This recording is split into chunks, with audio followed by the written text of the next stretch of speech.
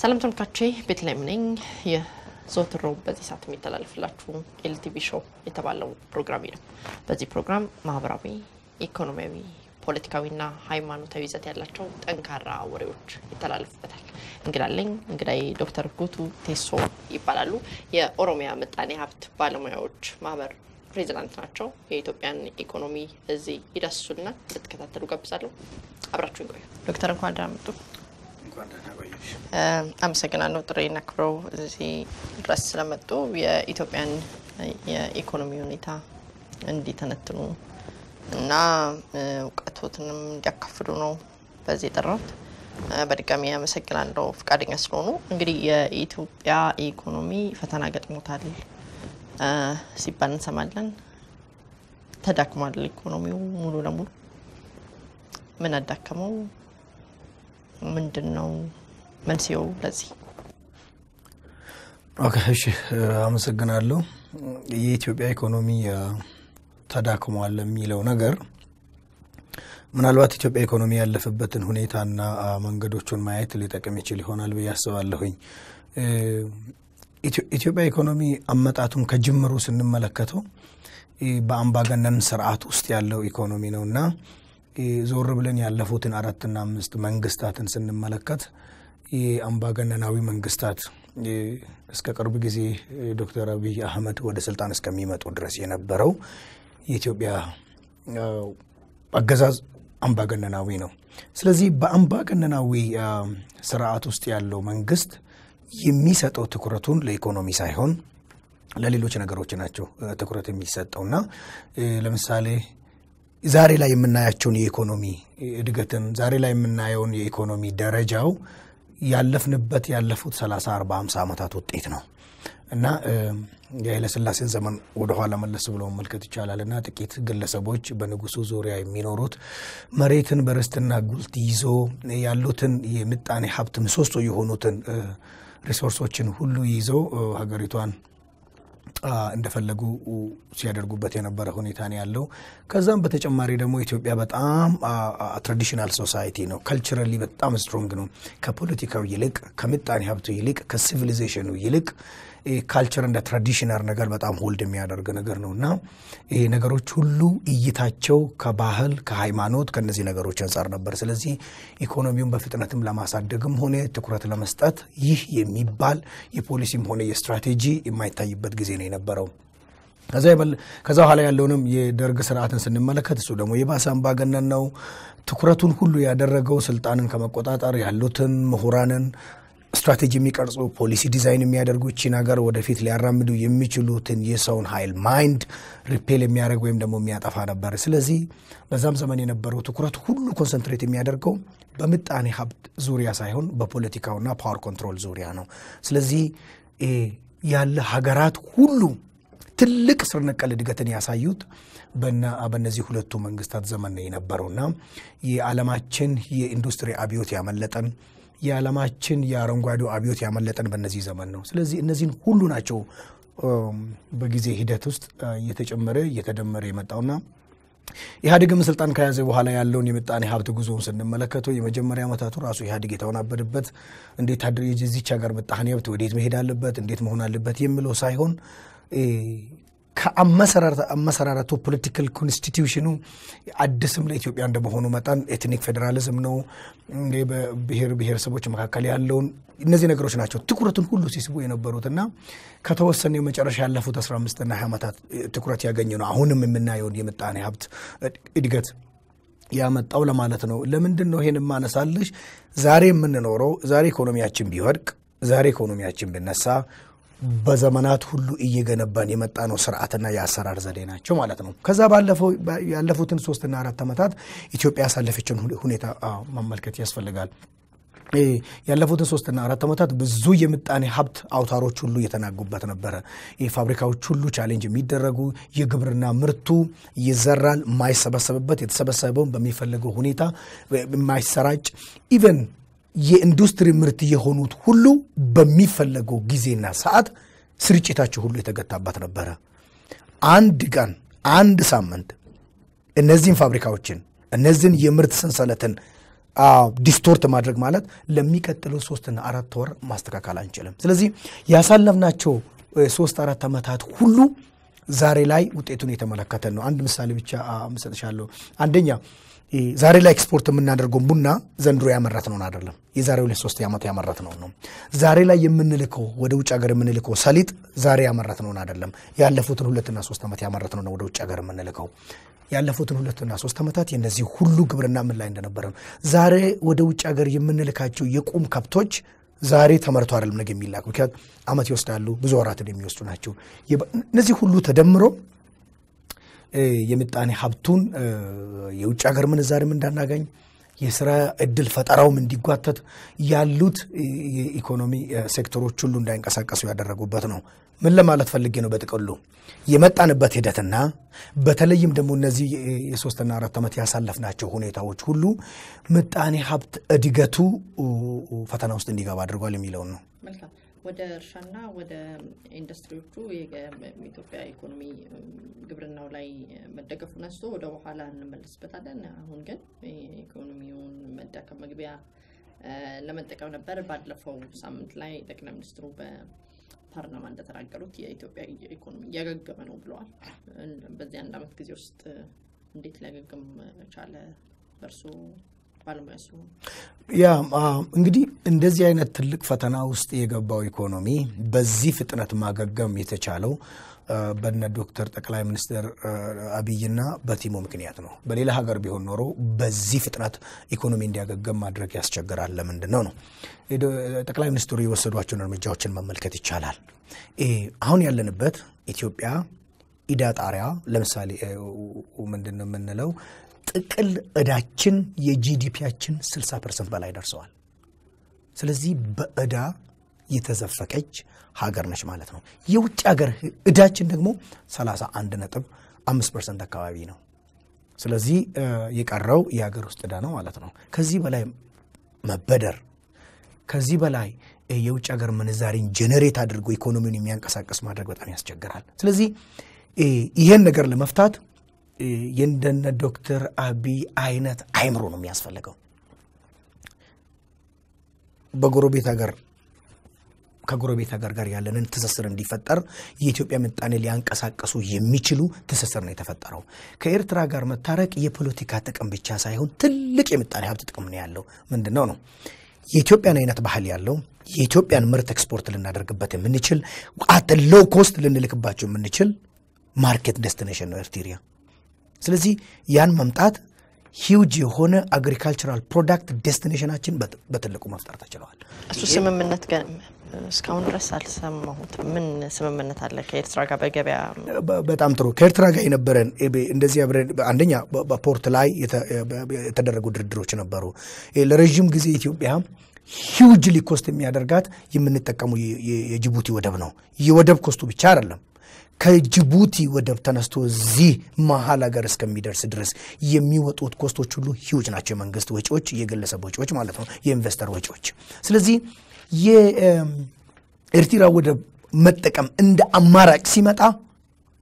ቶታል ስታቢላይዜሽን ነው የመጣው ከጅቡቲ ጋር ያለን ማለት ነው የጅቡቲ ወደብ ባይዘው የወደብ ዋጋ በየጊዜው የሚጨምር ነበር የኢትዮጵያን ኢኮኖሚ እስከሚፈታተን ድረስ ማለት ነው ስለዚህ አንድ አማራጭ ነው ዛሬ ወደ ኤርትራ የሚላኩ የግብርና ምርቶች አሉ ስምምነት ያስፈልግም ክሮስ ቦርደር ነው ቦርደሩ ተከፍቷል ቦርደር እስከ ቅርብ ጊዜ ድረስ እንከን ገጥሞት በጣም ትልቅ ቁጥጥር እስከሚደረግ ድረስ ስዊፍትሊ ምርት መላክ የተቻለበት ሁኔታ ነው ያለው ያ ማለት የገበያ ማግኘት ነው እሱ ብቻ አይደለም ከነ ኬንያ ጋር ከጅቡቲ ጋር ከሱዳን ጋር የተደረጉት ስምምነቶች ሁሉ ዛሬ ለተፈጠረው አጋጣሚ ለምሳሌ ሆርን ኦፍ አፍሪካን ማርኬት ከኢጋድ በተጨማሪ እንደዚሁ ደግሞ በኮሜሳ የሚባላል ኮመን ማርኬት ፎር ኢስተርን and southern Africa የምስራቅና የደቡብ አፍሪካ አገራት አንድ ላይ መጥተው ምጣኔ ሀብታቸውና እርስ በራሳቸው ይነግዳሉ አንድ ላይ አብረው ደግሞ ከሩቅ ከአውሮፓ ከአሜሪካ ጋር ይነግዳሉ ይሄ የኢንተርናሽናል ኢኮኖሚክስ መሰረታዊ የሆነ የሀገር እድገትን የማስቀጠያ ዘዴ ነውና ከሱ በተጨማሪ ሆርን ኦፍ አፍሪካን ኢንቲግሬት የሚያደርግ የገበያ ሰንሰለት ነው የተፈጠረ ያለውና ሀገራት የተስማሙ ነው ያለው ስለዚህ እኛ እንደ ሀገር ወደ አውሮፓ ከምንልክ ወደ ኬንያ መላክ extremely beneficial ነው ከቻይና ከምናስመጣ ከኬንያ ማስመጣት ለኢትዮጵያ በጣም ጠቃሚ ነው ስለዚህ እነዚህ አይነት እርምጃን በፍጥነት መውሰድ መቻል ኢትዮጵያ በሮቿን እንደዚህ አይነት ንግድ በመጠኑም ቢሆን ክፍት ማድረግ መቻል ማለት ትልቅ እንዲያገግም ተስፋ እንዲሰጥ ካደረጉት ነገሮች አንዱ ነው እሱ ብቻ አይደለም በቅርብ ወራት ጠቅላይ ሚኒስትሩ ወደ አውሮፓ ያደረጉትንም ጉዞ ወስደን መመልከት እንችላለን በጣሊያን የቆዩት የውጭ ሀገር ባለሀብቶች እንዲመጡ ትልቅ በሀገር ውስጥ ያሉትንም ምንድነው ትኩረት የሚስቡ ትልቅ የኢንቨስትመንት ሴክተሮችን ሁሉ ሊበራላይዝ ለማድረግ ያደረጉት ነገር እሱን ተከትሎ የጣሊያን ባለሀብቶች ወደ ኢትዮጵያ ውስጥ ኢንቨስት ያደረጉ ነው በቅርብ ጊዜ ከኮምቦልቻ የሚመረተው ምርት ትልቅ የፎሬን ከረንሲ ለኢትዮጵያ ያስገባል ብለን ነው የምናስበው እሱ ብቻ አይደለም ዩናይትድ አረብ ኤሚሬት ጋር የተደረገው ድርድር ለኢትዮጵያ 3 ቢሊዮን ቃል ተገብቶ ኢትዮጵያ ያገኘችው ወዲያው $1 ቢሊዮን ማግኘት ተችሏል በዚህ ውጥረት ጊዜ ውስጥ $1 ቢሊዮን ማግኘት በጣም ትልቅ ነው ለምንድን ነው እንደ ሀገር እንኳን ያለን ሪዘርቭ as of now 2.5 ቢሊዮን ነው 1 ቢሊዮን ሲገኝበት ትልቅ ለውጥ የሚያመጣ ነው ከወርልድ ባንክ የተገኘውንም እንደዚሁ ማሰብ እንችላለን ወደ 1.2 ቢሊዮን ነው 1.5 ቢሊዮን ግማሹ ዳይሬክት ግራንት ነው ዳይሬክት ግራንት በኢትዮጵያ ታሪክ ኦፍተን ያልሆነ ድርጊት ነው የተደረገው የቀረው ደግሞ ምንድነው ይሄ ብድሩ በለው ኢንትረስት ከቻይና ጋር በቅርብ ጊዜ የተደረገው እንደዚሁ ማሰብ ይቻላል ትልቁ እዳ አሁን ያለብን አንዱ ከቻይና ነው ቻይና ኮመርሻል ሎንን ወደ ኮንሴሽናል ሎን ቀይራለች በትንሹ ምን ማለት ነው ይሄ በወር በተወሰኑ ወራትን የምንከፍለውን በብዙ 100 ሚሊዮን የምንከፍለውን ወደ 100 ሚሊዮን በታች ወደ 90 ሚሊዮን 80 ሚሊዮን ሪዲዩስ ማድረግ ተችሏል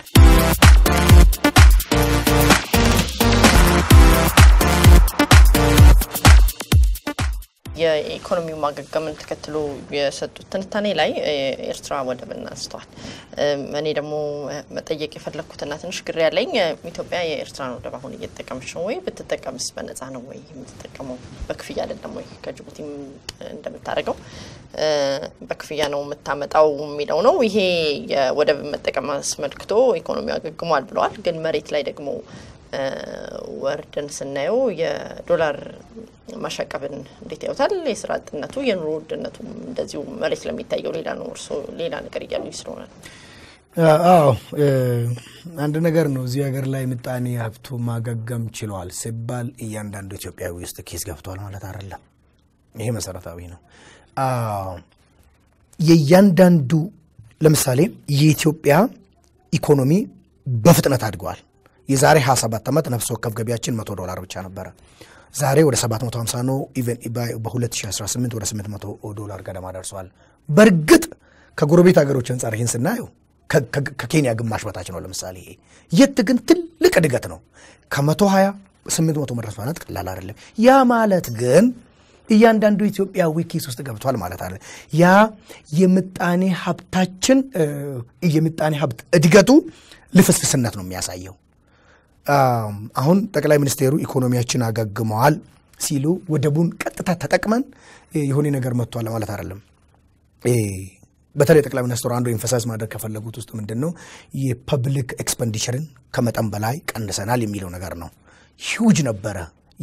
የጅቡቲን ወደብ ስንጠቀም የሚደርስብን ደመሬጅ ከፖርቱ በዚህ ሳምንት መነሳት ካለበት 2 ሳምንት 3 ሳምንት 4 ሳምንት ሲቆይ ያ ወደቡ ላይ የደረሰው ምርት አምጥቶ የሚያስገኘው ትርፍ እንኳን አይመልሰው ፖርት ደመሬጁ ዛሬ ግን ከጅቡቲ ኦፕሽን ስናገኝ ከሱዳን ጋር በወደብ መደራደር ሲጀመር ግን በየቀኑ ይጨምሩ የነበሩት ኮስቶችን ስታቢላይዝ ማድረግ በጣም ተችሏል ያ ማለት ነው የኢትዮጵያን ወጪ በመጠኑ በትልቅ መቀነስ ተችሏል ማለት ነው እና ያ ወጪ መቀነስ መቻል ያ የዋጋ ጭማሪ መቀነስ መቻል በጣም ትልቅ ነው የውጭ ሀገር የፎሬን ከረንሲ እጥረት ገጥሟል አልሽው ነገር የፎሬን ከረንሲ እጥረት የገጠመን ቅድም የተናገርኩት የኢኮኖሚው ዳራ የሚያሳየው ደግሞ የድገቱ አመጣጥ ስርዓቱ የሚያሳየው ነው አሁን ያለው መንግስት እንኳን ባይሆን ሌላም ቢሆን ይሄ የዶላር እጥረቱ ማጋጠሙ አይቀርም ለምንድን ነው የሚለው ነው እዚህ ሀገር ሲመጡ የነበሩት ሁሉ የውጭ ሀገር ምንዛሪ መንግስት ከሚበደራቸው ናቸው መንግስት በእርዳታ የሚያገኛቸው ናቸው ኢትዮጵያ ኤክስፖርት አድርጋ የምታገኘው የውጭ ሀገር ምንዛሪ ከ3 ቢሊዮን በልጦ አያውቅም ወደ ውጭ ሀገር ግን የምንልከው ከ17 ቢሊዮን በ2018 ወደ 18 ቢሊዮን ገደማ ነው ተተለመው ምን ለማለት ነው the bulk of it እናገኝ ነበሩ ከምንድነው ከብድር ሌሎች ባለ ሀብቶች ይዘው በሚመጡት ነበር ማለት ነው ስለዚህ አሁን ያለው መርም ኖረ አሁን ያለች ኢትዮጵያ ማንንም ኖረ ይሄ ነገር ማጋጣሙ አይቀርም ነው ይሄን ሶሉሽን ለመስጠት የተወሰደው እርምጃ ኢኮኖሚ እንዲያገግም ለማድረግ ተችሏል የሚለው ነው ምክንያቱም ለወጪ ኢንቨስትመንታችን ለወጪ ግዢያችን የሚያስፈልጉትን ዶላር በርዳታም በተወሰነ ኮንሴሽናል ብድርም ማግኘት ተችሏል ነውና ያ ነው የተፈጠረው ስራ አጥነት እንዴት ከየት ይመነጨ ነው የሚለው ነገር ማወቁ ደግሞ አስፈላጊ ነው እንግዲህ ኢትዮጵያ ባለፈው 2 ዓመታት ወይ ደግሞ 2 በተለይ ያለፉትን ይሄ ሀገር ውስጥ የተነሳው እንቅስቃሴ ከመምጣቱ በፊት የነበሩትን 5 ዓመታትን እድገት ያየን እንደሆነ እድገቱ የተመዘገበው በፕራይቬት ሴክተር ጥንካሬ ሳይሆን በመንግስት ተሳታፊነት ነው መንግስት እንደ ግለሰብ እንደ ግሉ ክፍለ ኢኮኖሚ ይገዛል ይሸጣል ይሰራ ነበር ያ ነው የሥራ ዕድል ሲፈጥር የነበረው የመንገድ ግንባታውን ብንመለከት የኤርፖርቶቹን እነዚህ ምድር ባቡሩን ግድቦቹን የተለያዩ ፋብሪካዎቹን ኢንዱስትሪያል ፓርኮችን ሁሉ የአምባሳደር ሻውን ወስዶ ሲሰራ የነበረው መንግስት ነው የዛ መንግስት ትልቅ ሮል ጫዋታ ነው የሥራ ዕድልና ኢምፕሎይመንት ኢንክሪዝ መንግስት ባለፉት አንድ ዓመት ተኩል ላይ የመንግስትን ኤክስፔንዲቸር እና የመንግስትን የኢንቨስትመንት ተሳትፎን እንቀንሳለን ሲል እንዴት ነው የሚታየው ዶፍ ይወርድ የነበረ ዝናብ automatically ሲዝ እንደማድረግ ነው ለዚህ ነው ያ ሁሉ የሥራ አጥነት እንቅስቃሴ መጣ በርግጥ መንግስት እንደዚህ አይነት እርምጃ መውሰዱ ትክክል ነበር ወይ ለሚለው ትክክል አልነበረ መንግስት ከአንድ ምጣኔ ሀብት ኤግዚት የሚያደርግበት ስትራቴጂ አለ በአምስተኛ ማርሽ ነዳ የነበረው መኪና አንድ ዲፈረንስ ያዝ መኪናውን ይገለብጣል ለዚህ ነው ይሄን ሁሉ ክራይሲስ ኤክስፒሪየንስ ያደረግነው መንግስትስ ደግሞ በአምስተኛው ማርሽ ማስቀጠል ይችላል ነበር ወይ አይችልም ምክንያቱም ክሬዲት ሬቲንጋችን የመንግስት ተሳትፎ ምንድነው ይሄ የሚያስቸግርበት ደረጃ ደርሶ ስለነበር ማለት ነው ስለዚህ እነዛ ሁሉ ተደምሮ የግሉ ክፍለ ኢኮኖሚ በሚፈልገው ደረጃ አለማደጉ ምጣኔ ሀብት እድገታችን ከግብርና ወደ አገልግሎት መዝለሉ በሚፈልገው ደረጃ የሥራ ዕድል እንዳይፈጠር አድርጎታል ነው መልካም ወደ ሌላ ጥያቄ ሳልፍ እንግዲህ አንዳንድ ነገሮችን ስሰማው የብር ኖቶች መቀየር ነበርባቸው ከወጥ ገንዘብ ዝውውርም ለመቆጣጠር እንደዚሁም በግለሰቦች ዘንድ ያሉትንም ገንዘቦች ባግባቡ ለማየት ኢኮኖሚውንም እንደዚሁ ለማረጋጋት የብር ኖትን መቀየር ይተበቅበት ነበር ወይ መንግስት እስካሁንስ ያልቀየርበት ምክንያት ምንድነው በእርሶ እንደ ባለሙያ አሁን የብር ኖት መቀየር ለአንድ ሀገር የመጨረሻው አማራጭ ነው it's the last resort ነው foreign currency ኖቶቹን መቀየር ማለት ነው ኖት መቀየር በጣም ቀላል ነገር አይደለም ኖት መቀየር it involves a huge investment ነው involve የሚያደርገው huge investment ብቻ አይደለም ለምሳሌ intrinsic value of money እንዴት ነው አንድን የባለ 100 ብር ወስደሽ ከተመለከትሽ ይሄን ባለ 100 ብር ለማሳተም ስንት ብር ይፈጃል የሚለው ማየት ነው by the way in actual sense ወረቀቱ ራሱ ከ100 ብር በላይ ቫልዩ ሊያደርግ የሚችልባቸው ኬዞች አሉ the cost of producing the cost of printing ያን ሁሉ ወደ ገበያ የማድረግ ማለት ነው ስለዚህ that would be the last resort ነው ነገር ግን ምን አይነት እርምጃዎች መውሰድ ይቻላል አለመቀየሩ አልጎዳቸውም ወይ እንደ ሀገር አለመቀየሩ ጎድቶታል ነገር ግን አለመቀየሩ ከጎዳው ይልቅ ቢቀየር ኖሮ የሚመጣው ኮስት የሚመጣው የኢኮኖሚ መንገጫገጭ ትልቅ ይሆን ነበር ነው እንዴት የሚለው ነገር ነው ከሱ በፊት ከረንሲውን ከመቀየር በፊት ሊደረጉ የሚገቡ ነገሮች ነበሩ እነሱ ለምን አልተደረጉም ነው ይሄኮ አንድ ሀገር መንግስትና አንድ ሀገር ብሔራዊ ባንክ መከተል ያለበትን ሁሉ ፕሮሲጀር መውሰድ ያለበትን ሁሉ እርምጃ ወስዶ ያአልቻል ሲል ነው በቃ ላስት ኦፕሽን የምናደርገው ወደ ኖት መቀየር የሚመጣው ማለት ነው ለምሳሌ ከኤርትራ ጋር የነበረው ነገር በጣም ያኔ ኤርትራ ከኢትዮጵያ ስትለይ ኢትዮጵያ የኤርትራ ሁሉ ኢኮኖሚና የፋይናንሻል እንትኑ የሚንቀሳቀሰው ሁሉ በኢትዮጵያ ብር ኖት ነበር our gateway to the external world ስለነበረች ኤርትራ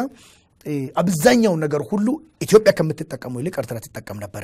ያ ሪቨርስ ለማድረግ ኢትዮጵያን ተጠቃሚ ለማድረግ ያለውን የማርኬት የኛን ኢኮኖሚ ቶታል ሼሩን እሷ የምትጠቀመው ለመቁረጥ ብር ኖት መቀየር አስፈላጊ ነበር that was the last option ስለነበረ ማለት ነው ይሄኛው ግን ከዛ በፊት ስትሮንግ የሆነ ፋይናንሻል ኢንተለጀንስ የለንም ፋይናንሻል ኢንተለጀንስ አለን በጣም ግን ስትሮንግ የሆነ ፋይናንሻል ኢንተለጀንስ አይደለም ማንንም ዛሬ ባንክ ሄዶ 1 ሚሊዮን 2 ሚሊዮን 300 ሚሊዮን ሲያዘዋውር ሲያወጣ ስፖት ቼክ በተደረጉት ናቸው እንጂ ታያዙ የሚባለው ምን ሰማው ያን ያክል የተነካረ ኢንተለጀንስ የለንም ማለት ነው ያን ኢንተለጀንስ ማጣና ከዚህ በፊት እኮ የነበረን ኢንተለጀንስ ኦኬ ከብዙ ነገር ጋር ዊክነሱ መጥቶ ሊሆን ይችላል እንጂ ከዚህ በተሻለ ነበር ማለት እሱን ማድረግ ይቻል ነበር ሁለተኛው ሰው የሚገዛውና የሚሸጠው በብር ከማድረግ ሌላ ሚንሶች ነበሩ በባንክ ማከል ለምሳሌኛ ሀገር ትራንዛክት ማድረግ አይቻለም ከኢትዮጵያ ንግድ ባንክ ወደ አዋሽ ባንክ ብር መላክ ቀላል አይደለም በሌላ ሀገር ግን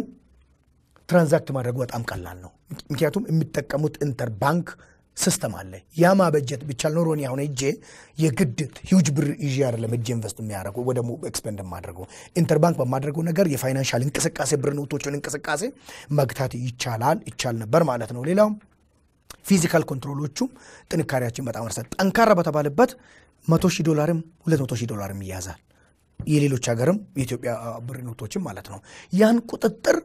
ይሄ የዘመቻ ስራ ከማድረግ ኢንስቲትዩሽናላይዝድ ማድረግ ይቻል ነበር ሲስተም ተፈጥሮለት ማለት ነው እነዛ ነገሮች ሁሉ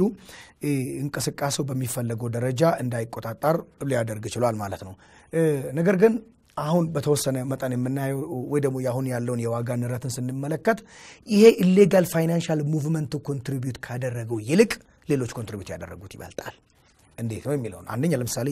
አብዛኛው ኢንዱስትሪዎቻችን የሚጠቀሙት ምንድነው ከውጭ ሀገር የሚገቡት ነው ማይንድ ዩ ፎሬን ከረንሲ ጥራቱ የተፈጠረበትን ነገር አውርተናል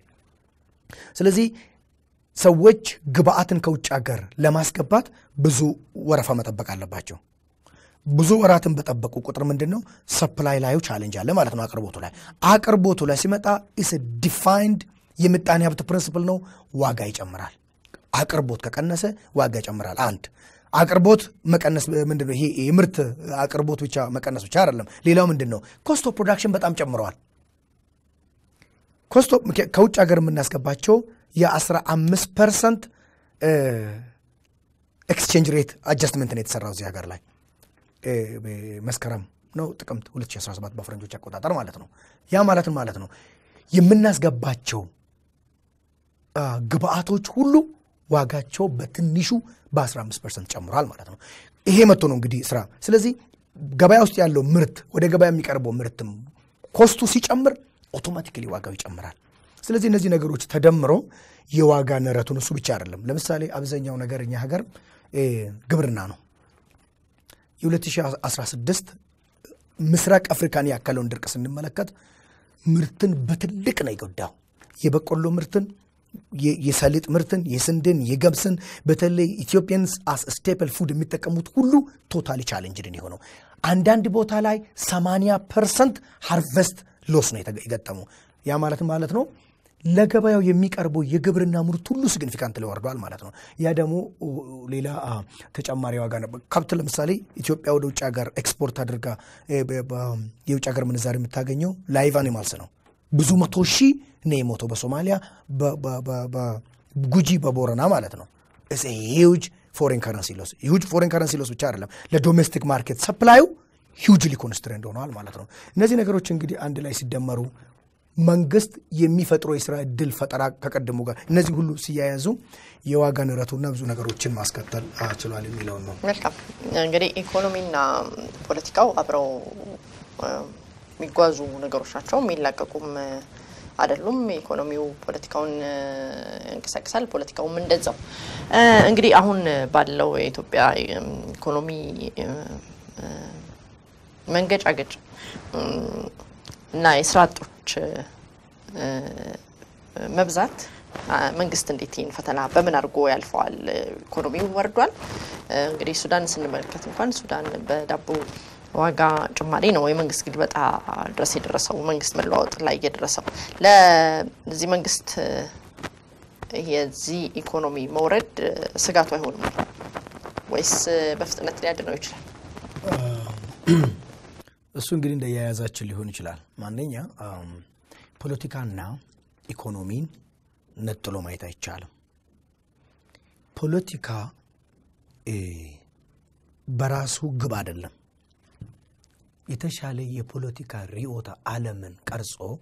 ሀገር መምራት የመጨረሻ ለአንድ ሀገር ግብ አይደለም የመጨረሻው ለአንድ ሀገር ግቡ የምጣኔ ሀብት እድገቱና የማህበረሰቡ የኑሮ ሁኔታ መሻሻል ነው ጥሩ ፖለቲካ ሪዮት አለ ምን ቀርሶ የሰው ኑሮ ለማሻሻል ነው ህዝቡን በጠቅላላ ፖለቲከኛ አረጋችሁት ብዬ ነው ሰው ኢኮኖሚው ቢስተካከለት ኪሱ ቢኖረው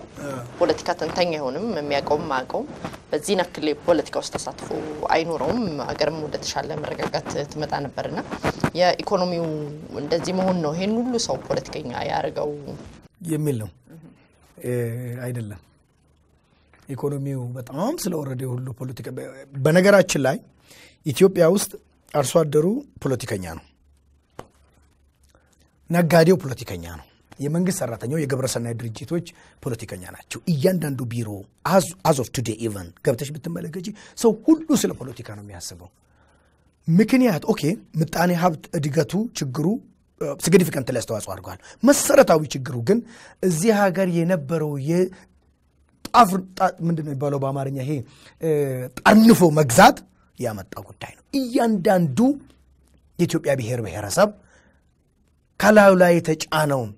ገፍትሮ ለመጣል በሚያደርገው ሂደት ነው ሁሉም ሰው ፖለቲከኛ የሆነው ለምሳሌ ግብርናው ፖለቲሳይዝድ ሆኗል በዚያን ጊዜ አሁን ያለውን ይያልኩ አይደለም በዚያን ጊዜ መዳበሪያ የምታገኙ ምርጥ ዘር የምታገኙ ጥሩ የኤክስቴንሽን ባለሙያ አንቺ ጋር መጥቶ የሚያገለግለው አሰላላፊሽን ካሳመርሽ ብቻ ነው ስለዚህ ያ ፖለቲከኛ ያረጋሻል በዚህ አዲስ አበባ ውስጥ የውጭ ሀገር ምንዛሪ እንደ ልብ ማግኘት ከፈለግሽ ምን መሆን አለብሽ መሰለፍ አለብሽ መሰለፍ ያለብሽ ቦታ ማለት ነው ስለዚህ ያላገኘ ሁሉ ነጋዴ ምን ይሆናል ትናንሽ በተለያዩ ንግድ የሚሳተፉ ሰዎች አሉ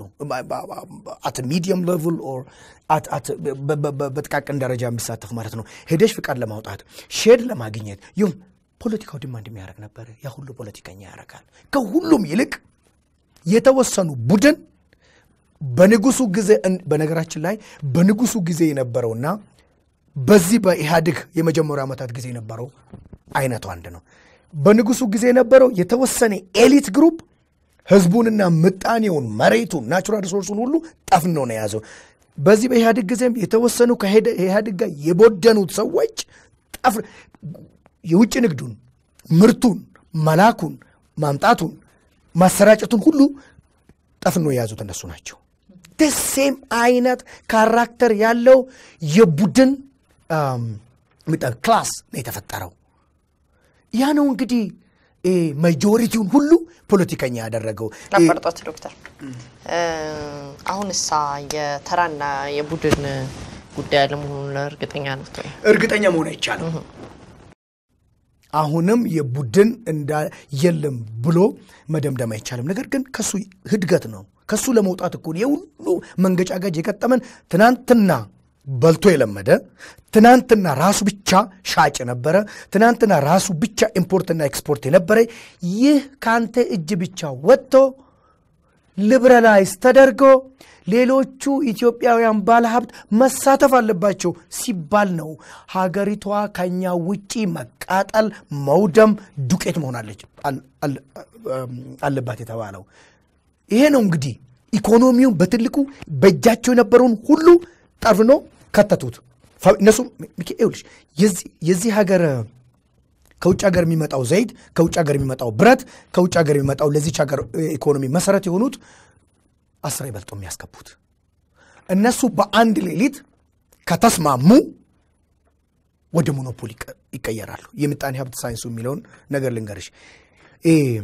የተወሰኑ ጥቂት ሰዎች ገዢና ሻጭ የሚሆኑበት ኢኮኖሚ ምን ይባላል ኦሊጎፖሊስቲክ ይባላል የተወሰኑ ሰዎች የሚሳተፉበት ኢኮኖሚ ማለት ነው እነዚህ የተወሰኑ ሰዎች ግን ከተባበሩ ይላል ወደ ሞኖፖሊ ወደ አንድ ነው የሚቀየሩት አንድ ብቻ ሻጭ ወይ አንድ ብቻ ወደ አንድ ገዢ ነው የሚቀየሩት ስለዚህ እነዚህ ሰዎች ናቸው ዛሬውኑ እያንዳንዱ ስቶሩን ዘግቶ ነገ ዋጋ ስነሳ የነበረው ይሄን ነገር ለማስተካከል በሚደረገው ጥረት ነው ይሄን ያለፉትን አንድ አመት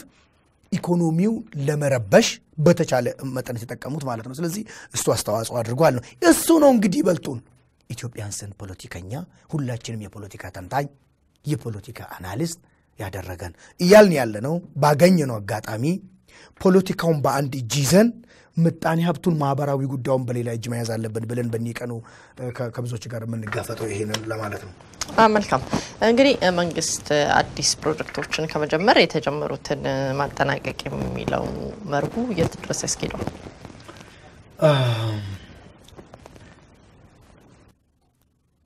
ለምን ይሄን አማራጭ ወሰደ የሚሉንም ማየት ያስፈልጋል። በርግጥ